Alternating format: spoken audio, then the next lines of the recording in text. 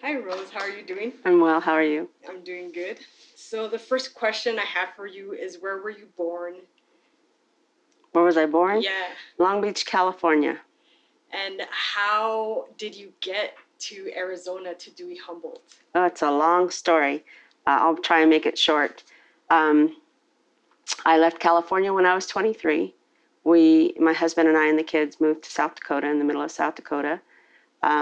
There was a business that we had there. His father and he owned, and his father passed away. And since there was no family there really for us, other than the father-in-law and his siblings, we left and moved to Durango, Colorado. And there I had another child, and she passed away. And it kind of broke apart the marriage, and we ended up splitting. And life got really hard, and I tucked my tail, and I thought, well, okay, I think I'm going to head back home to California. Some reason I couldn't do it, and I stopped here in Arizona just to see what Prescott was like. And every road has it's the same road, but it's a different name, and I got lost. Ended up staying here. Within 2 weeks, I got a job, and the rest is history. I'm here. Been here for 18 years. And so, did you move to your current residence, or where did you live? I lived in Prescott briefly with a roommate over the summer while my kids visited my mom. And then I moved to Prescott Valley, and I wanted to buy my own home. So I was looking in the paper, and I saw that there was homes being built in Humboldt. I had no idea where Humboldt was, but that it was on a road called Sweet Pea. And that's the name that I gave my daughter when she was little. And so I thought, I need to go check these out. I need to see what's there. And I moved here, and these were just being built. There was no walls on it yet. It was still in the sticks, you know. So I chose this one because it had a tree on it at one point, and nothing else, just a tree, no landscape or nothing. And I fell in love with the house, and I got to choose my colors, and so I've been here for 14 years. Wow. And then, is your residence here where you live in the area that's impacted by the Iron King mine in Humboldt? Very much so. As a matter of fact, when my realtor and I walked the property, I had noticed the smelter, and I asked her for a disclosure. Um, and she said, "What do you mean it's a brand new house?" And I said, "Yes." But I know, being from Durango, there was an impact there, an EPA impact when I lived there as well, off of the Animas River. And so I knew what mining does. I said, I need to, or because I know what's going on, I need a disclosure for the land or anything like that, just in case there's contamination. And she said, "Oh, Rose, no, no, no. They couldn't build on contaminated land." And I said, "Oh, okay, all right." Well, sure enough, they did. And so when I heard about the EPA coming over, they weren't going to check this area. And I had called Leah. She was with the EPA, and they were working on the Iron King mine side. And I asked her if she would be interested in coming over and looking, because there was all kinds of stuff coming up in my soil. There was railroad parts and wheels and hammers and nails from back in the 40s. And she said, "Well, we had no plan on it." And I said, "Well, we're right off of the smelter property." And she thought that was interesting. Well, come to find out that it was the old railroad. I didn't know that. I had no idea. So I did more research, and then found out that the owner of the land bought it from BNSF Railroad, and then sold it to H&R Quality Homes, which built the property, but didn't disclose to them that the land was contaminated. So from there is when I began my fight. So, is this when you first learned about the contamination associated? Yep. And how did you learn about it again? It was just like you seeing that there was railroad parts. Yeah, so we had a huge monsoon, and it started washing away some of the property down below. And we had, there was an I-beam about 4 feet below that was actually exposed because of the rain. And so that was one of our biggest finds. But we were finding like little, the old-fashioned nails from the 20s and 30s. They look like little spikes. We were finding those, and we found little old wheels from like cable cars or door cars from the train and stuff like that. And it didn't make sense to me. Where's all this coming from, you know? And but that's what got me going and calling the town, calling the county, seeing what was here before. And then that's when they told me about Leah Butler and the EPA. And what are some of the memories that you have from the time when the community was most active at the Superfund site? In the beginning, there was a lot of people that was really interested in what was going on. Some were more out, the naysayers, you know. A lot of them were there at the meetings when Leah Butler was heading them up, and Monica Ramirez was coming out as well. But then there was some, Ashley Preston is one of them. She was very much interested because she lives below the smelter. And I was surprised to see as many people, and this was 2010, and I had started this back in 2007, 2008-ish. And so I was quite impressed that there was people interested at that time. But as the years have gone by, everybody kind of fell away from it. And when I went to the CAG meeting recently, I was surprised that more people are starting to get involved again. You know, now that the remediation part is done, you know, I think they're looking more for the feasibility and what the purpose of this land's going to be. So. And how did the Superfund site or the contamination that's associated with it impact your family or your neighbors? Well, we were, because this whole area was railroad, and where my house sits right now, it was the dumping station between the trucks and the trains. And so there was a lot of spillage here. So it was highly contaminated with arsenic and lead and beryllium and other cadmium and things like that, if memory serves me. But some people didn't want to jump on board with the cleanup, and others were like right on it.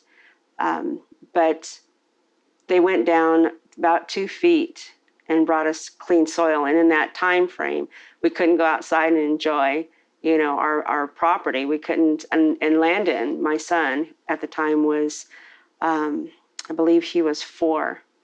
And of course, when you see all these big trucks and backhoes and stuff, as a little boy, you're excited and you want to see it. And they wouldn't let him outside, you know. It was disheartening knowing that I had asked in the beginning if this was contaminated, and it wasn't.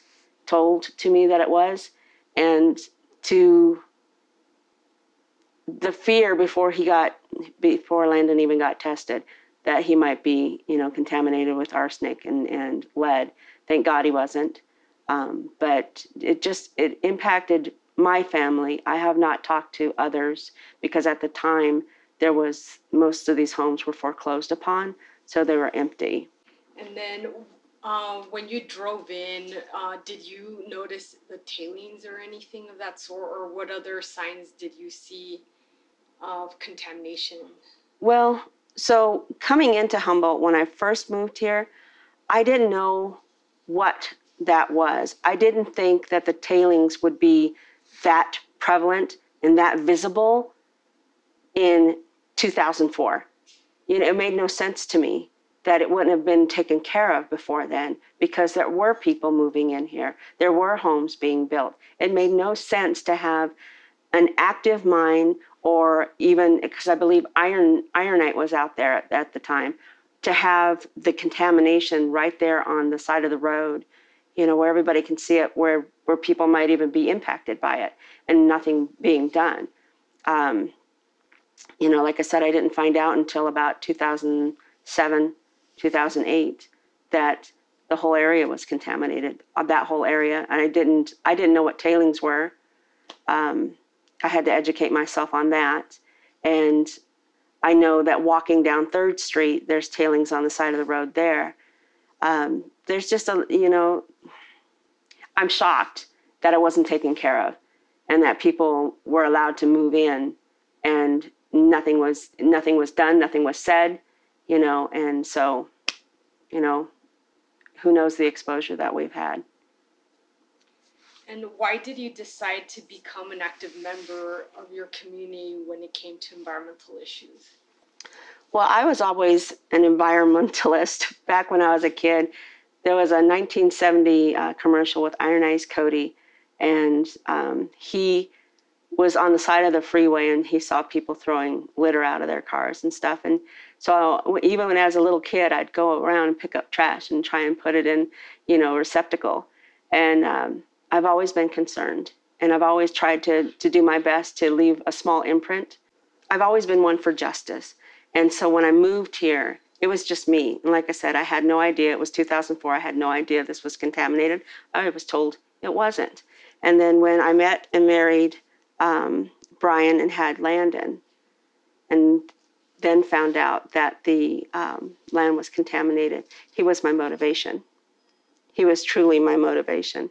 Tell me how you became active with the investigations being conducted by the University of Arizona.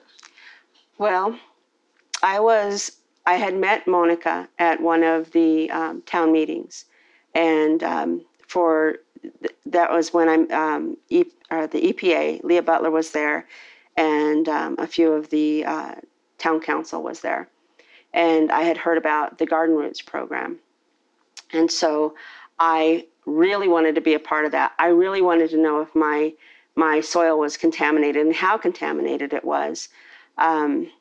And then I wanted to make sure that the garden that I had wasn't pulling up any arsenic, any lead, or anything like that. And so I participated, and she took one of my onions and a couple of other things. And thank God it wasn't the type of vegetable that pulls up the poisons in the soil, but the water.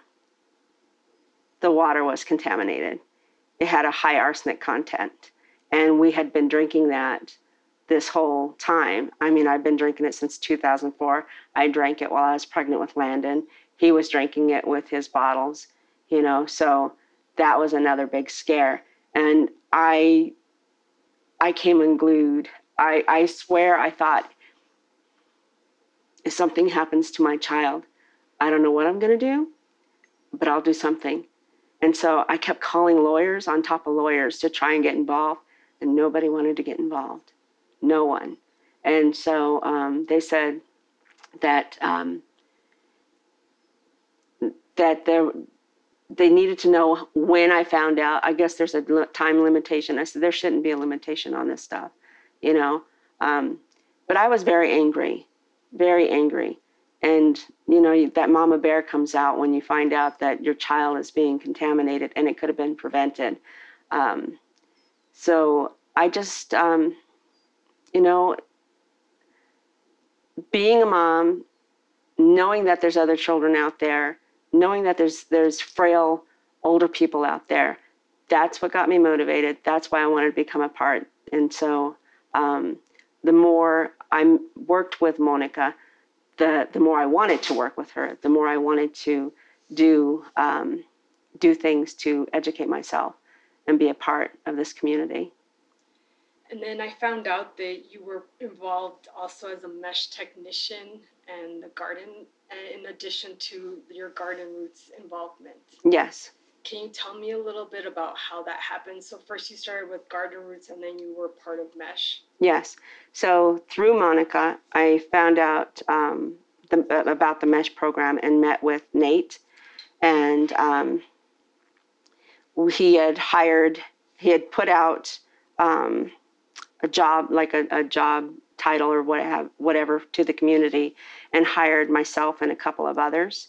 And we went door to door and put flyers on doors for anybody who wanted to participate in the water and the soil and stuff for the U of A SRP project. So. And can you tell me or share a memorable story from your field work as a technician or as a Garden Roots participant? Well, I liked the fact that I don't really have, I have memories, but nothing really memorable. I like the fact that there was community involvement with the MESH program. They pulled people from the community itself. I liked the fact that the people that I knocked on the door that were home, or the ones that did come in contact with me, that they were interested in the program as well, and that they wanted to know more. They wanted to educate themselves, because a lot of times people don't want to know. They think that if they don't know, it's not going to hurt them. And maybe that's the wrong way of putting it, but sometimes ignorance is bliss, and I don't feel that way. I feel the more you're educated, the more you know, the better off you're going to be, because you can prevent things, and you can work with people to help you prevent these things, whether it be the contamination or whether it be, whatever it is that you're looking at. And with the water, finding out that this whole area, and I'm glad in one sense that most of this area is not contaminated by the Superfund. The water, at least, most of the water is contaminated because it's a natural occurring thing. And so that was nice to know. That put me at rest. And it wasn't just that our water is just not good to drink. So, but that would be probably my best memory.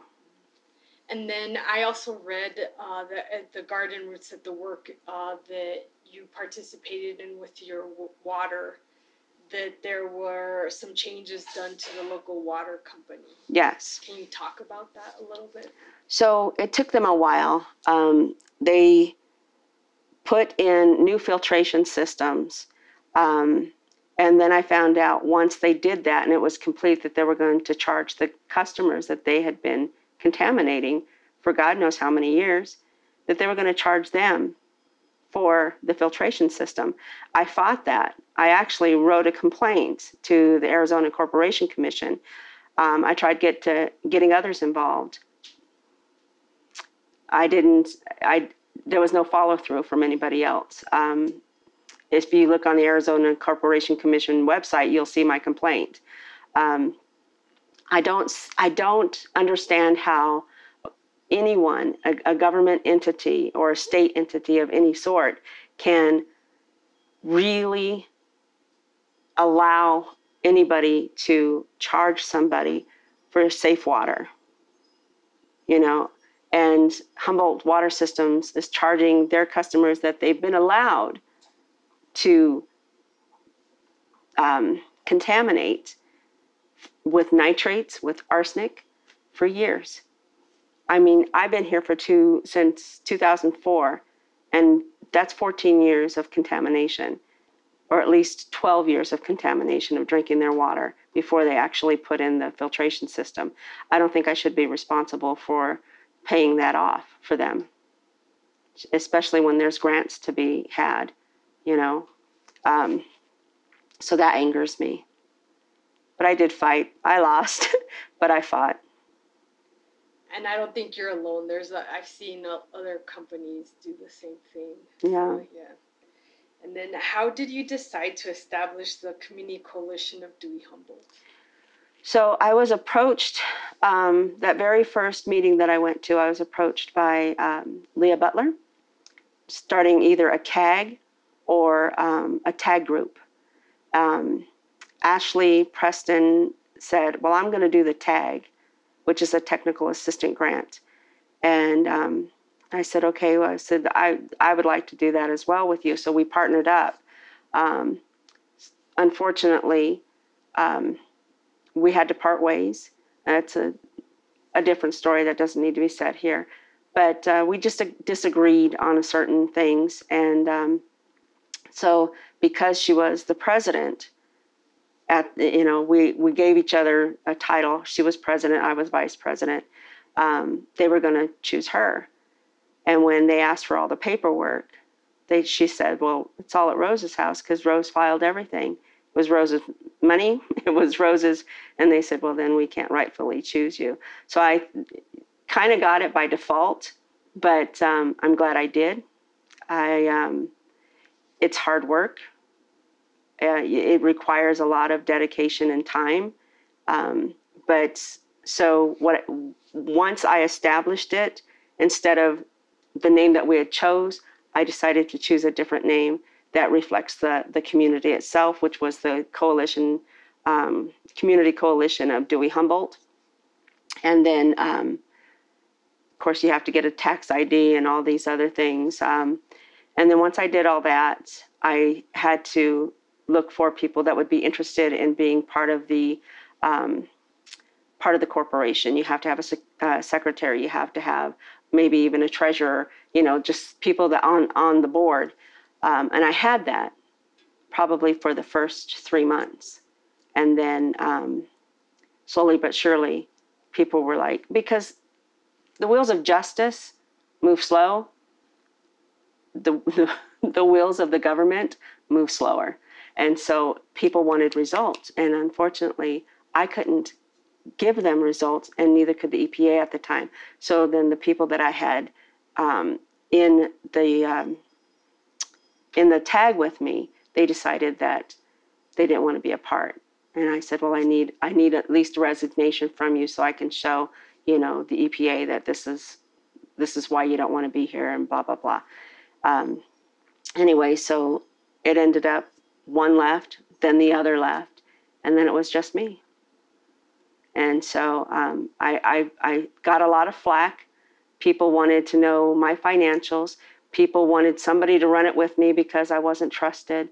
I thought, really? Okay. Well, you come in. I offered, come in. You work it. You do it. You do all the paperwork. You do the quarterlies. You do the yearly financials.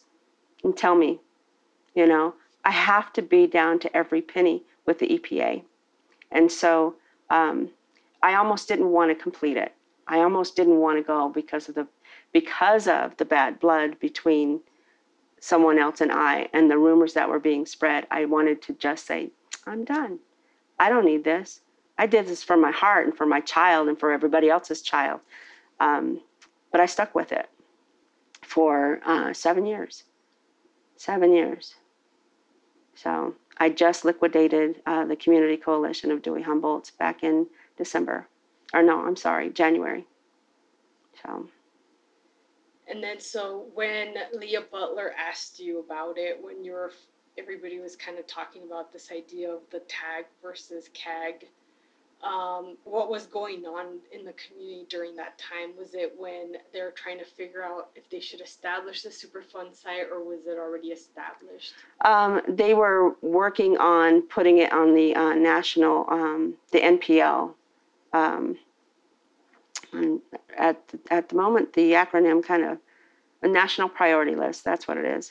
That was, I think they started doing that back in 2009. But they were still in the works, getting all the things rolling in, and they needed a tag group and what have you. So. And so when was the year or that the Community Coalition was established? August of 2010. And what was the goal of the organization? The goal was to educate and to be the liaison between the community and the EPA. But I wanted people to know that somebody was here listening, somebody was here advocating for them if they needed somebody to talk to, if they had questions or anything. Okay, Rose, so let's go back, and can you talk about what you did for the MESH program? So what we did for the MESH program was we tested water. We wanted to go into the homes, test the dust particles of the homes, as well as the soil, to see if perhaps the contaminations were coming into the home. And if so, how much? So they would take vacuum dust. They had these opened air paint cans with a petri dish underneath.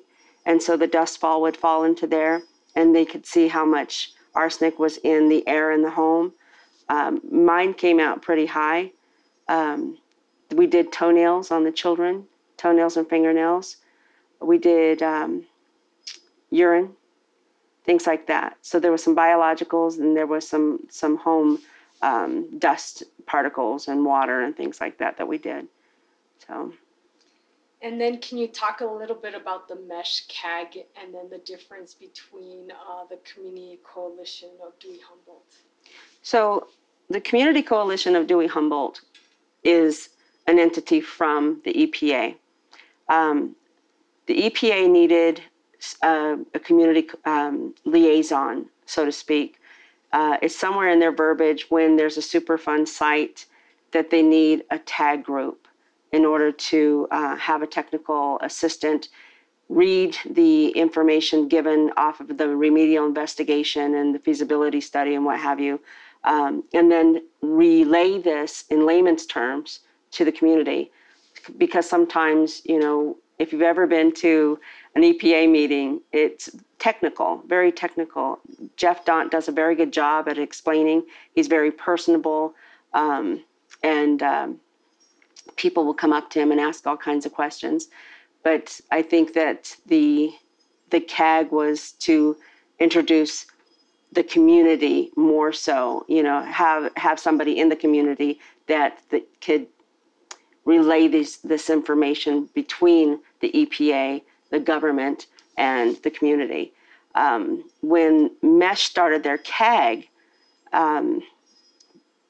they actually asked me, not as an employee, but as the Community Coalition CEO, to participate. And what it was for, it was to bring community members in that had been tested, that had their water tested, their soil and their dust particles, and go over it. So if they had any questions or concerns, they can discuss. It began that way so people can come to the library or wherever the meeting was going to be, and discuss things. What's bothering them? What would they like to see? What more could be done? Any kind of idea and stuff. And that was through the U of A. So the difference between the TAG is EPA, and the CAG for the MESH was U of A. Two different entities, one private, one government. So. And can you talk a little bit about that memory that you have of when you went to Atlanta and how that started? Yeah. So I've been to two different forums where I talked. One, Monica Ramirez, she invited me out to San Jose, and then about a year later, they asked me to be a part of a training for the EPA. And what took part was we had Ben, myself, Sarah, and a few others, and Monica was there. We went to the EPA training facility or not facility, but big hotel, the Sheraton. It was to show how entities can collaborate. That was what our part was. And I was the face of the community. I was to talk about my impact, how it impacted me, if I had interviewed other people in the community, what they were saying, how they felt about living in an area that is Superfund, or contaminated. And so I shared my story about Landon and about the water. And of course, the ATSDR spoke, the U of A spoke, and then the EPA had their turn to speak about how to come, into a community and not just be that, overseer, and this is how we're going to do it, and this is what we want to do. Actually take the community and be a part of them, listen to them, and to have the EPA listen to the U of A and collaborate, because it's not this person does a better job than this person. It's not this person has the right things that this person doesn't have. What it is, it's about the community. It's about getting the community to understand what's going on and involving them. There's feelings there. There's history here. There's families here.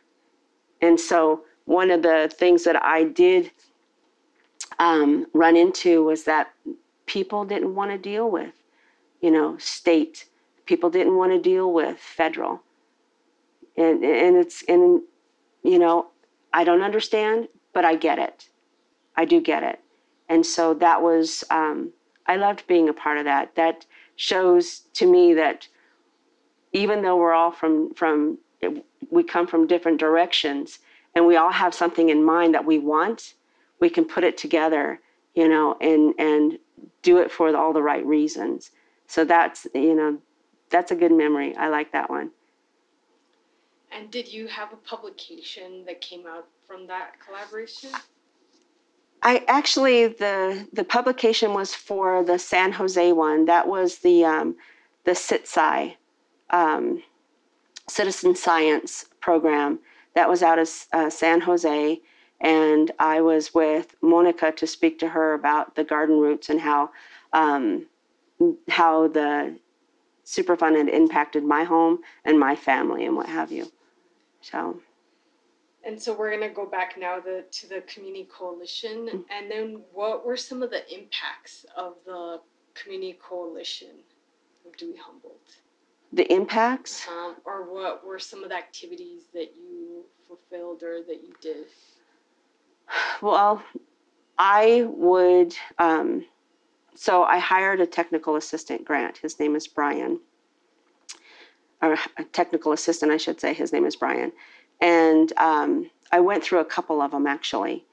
You find that, people have really good intentions, but they're not always on your same page. I tried working with a few of them. I ended up going through some more of my resumes to find another one. I happened to come across Brian, and he's lived here. He knows the area very well, and I thought he was the best man for the job after everything was said and done, and going through a couple of the technical assistants that I had gone through. After that, we would put our heads together, him and we talked. I'd tell him about my concerns, and this is what I want.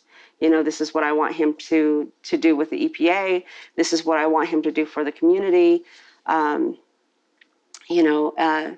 We waited for so long for the remediation to be done in the very first one, and unfortunately it wasn't done properly, so it had to all be redone, the whole verbiage. And so it was interesting to finally get the two big files that I got and have Brian read it to and his knowledge, from being here and knowing the background, and then what the EPA had to say. I quite enjoyed talking to him about that. Basically, my role in the beginning, gung-ho, I had all the printouts and stuff, and my own table and come talk to us. And but I believe it was in 2012-ish when Obama said transparency is the best and so on and so forth, which I agree. The EPA opened up more of their doors and would answer questions, and which kind of put me in the back. I didn't have to do so much. I didn't have to be out there in the community as much because people were able to go straight to the EPA and talk to Jeff or talk to, I'm missing names here, but anyway, and talk to them about their fears or questions about the contamination and what have you. So I didn't have to research anymore. That was part of the thing, was researching and looking up old EPA flyers on the Iron King mine and trying to figure out what I needed to do, where I needed to put this, and then somehow talk to the community. I had a lot of phone calls that I fielded in the beginning, but again, once everything became transparent with the EPA, those stopped too. So. And so overall, what was your experience with the grant? Like, would you ever do that again? It sounds like a lot of work. You know, I would, but I wouldn't do it alone. If I had to do it again, now I know the process. I would choose the right people to be in the tag with me. Brian, that was a good choice. He was a good choice, and I miss not being in the know, but I'm good being who I am and relaxed at home, knowing that somebody's out there taking care of it. But I guess the answer is I would do it again. I just would not do it alone. It's a lot of work, a lot of work. And then what do you want others to know about the community coalition? Maybe something that might not be well known. That the one person who headed it up really cared, really tried to make way for this community, really tried to fight for clean water, really tried to fight for everything. You know, that's being in the tag allowed me to be a voice, and I'm grateful for that. Whether I was heard or not, I don't know, but hopefully somebody listened, and that's all I can hope for. And then what are you most proud of when it comes to your involvement with the Superfund site?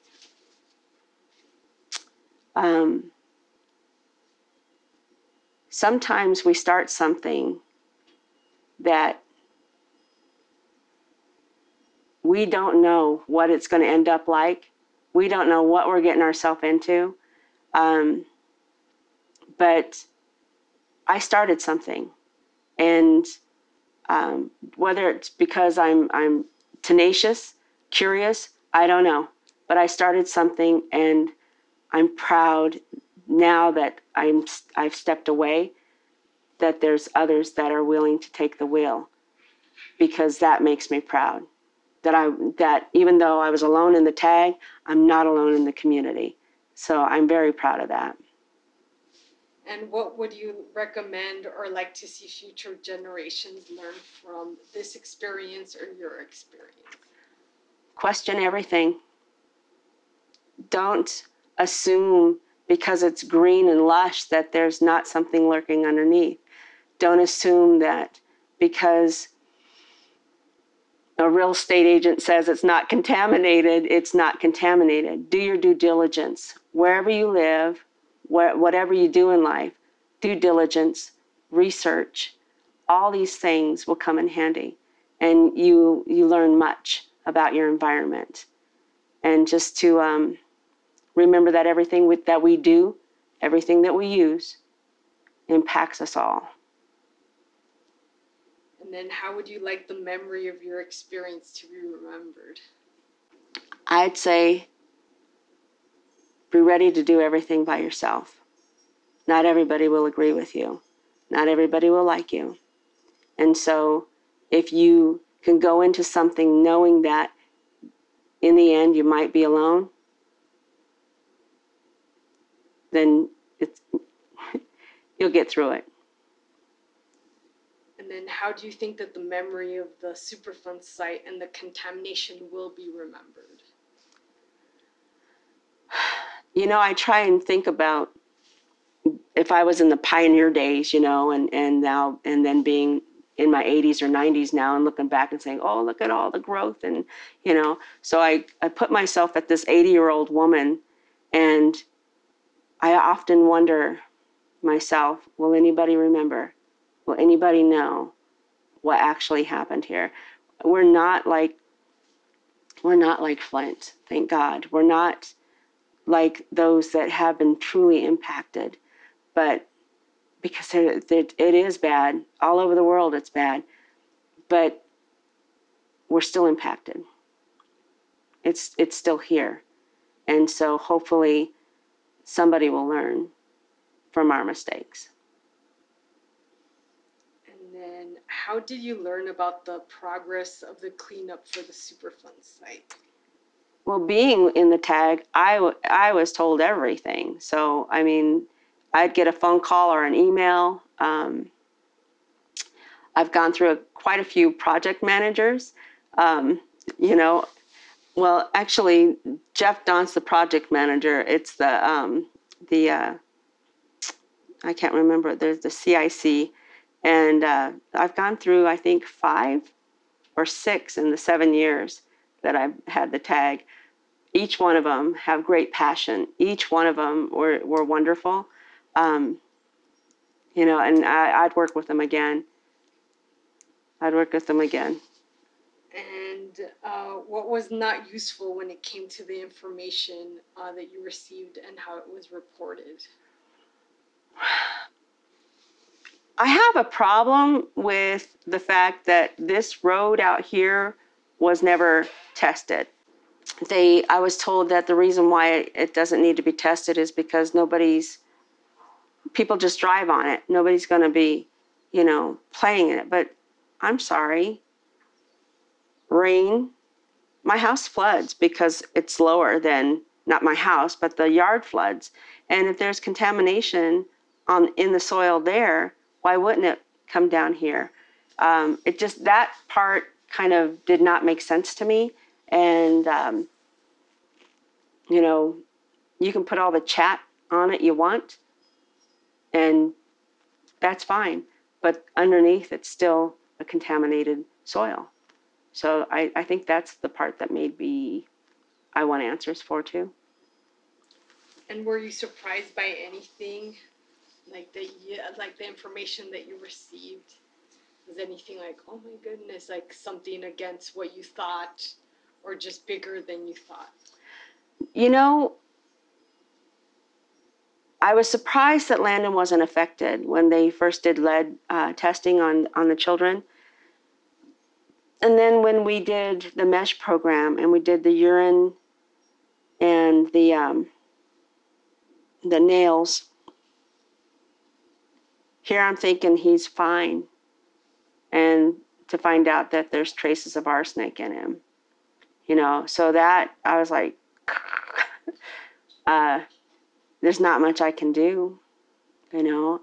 Even his pediatrician says that, you know, he's functioning fine, you know, but that's now. And this is one of the arguments I had with Jeff Don, you know, being able to do a statistic on a town that's only, you know, 3,000, as opposed to if it was Los Angeles, you could do statistics 10 out of how many, 100 or 1,000 are affected. You can't do that here. But you don't know if what he's exposed to or what these children, or people exposed to are going to be exposed to later, cancers, whatever. That's my thought, and so knowing now that that it is in his system, or at least was, I haven't had him tested. I'd like to see retesting of the children, through a different project, 5 years later, 10 years later.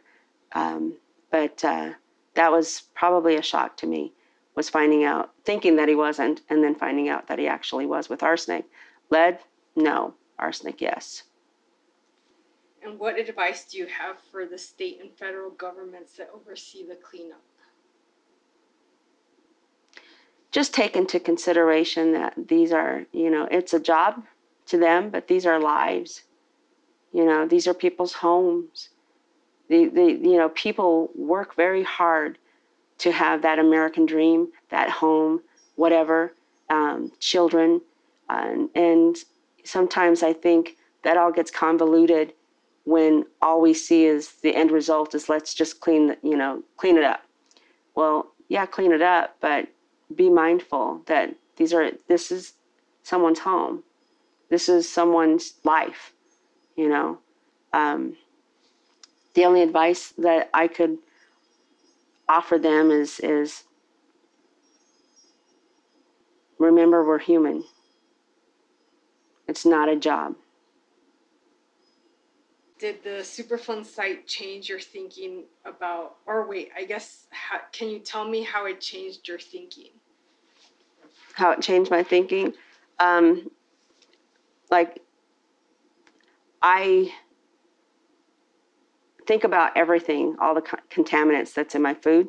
I think about the contaminants that I'm actually still using, like weed killer or bug killer. It's quicker, it really is, than the natural stuff. But I have researched things like salt or cinnamon to use to keep the ants away, because there's a lot of red ants here. Vinegar to kill weeds. Takes a lot of vinegar, but it does work. There's been a lot of things that I've tried to do. I've tried to reduce the contaminants in my own home, like with cleaners and things like that. I just can't seem to let go of the Comet. I love Comet, but I mean, slowly but surely, I'm trying to convince my husband that it's better for us, better for Landon, and better for the generations to come to move completely away from chemicals. Is there anything else that you would like to discuss that I might have missed? A story that you like to tell and have people remember your involvement about the site or something, or just in general something that I didn't remember to ask you? No, I think you covered it all pretty good. I would be interested to know what the community thinks now that we're so far into the Superfund site, and we're moving into the feasibility study of it all. I would like to see, I'd like to sit on the panel and just listen to the Arizona Corporation Commission and what they have to say about, the water. I mean, there's several things that I would love to do because I fought so hard for it. I'd like answers. And I feel like the only people that have really given me answers, and maybe not to the extreme that I would like to see them, but the EPA has been very good at letting me know what's going on. But I still feel there's so much to be done and nothing's being done about it.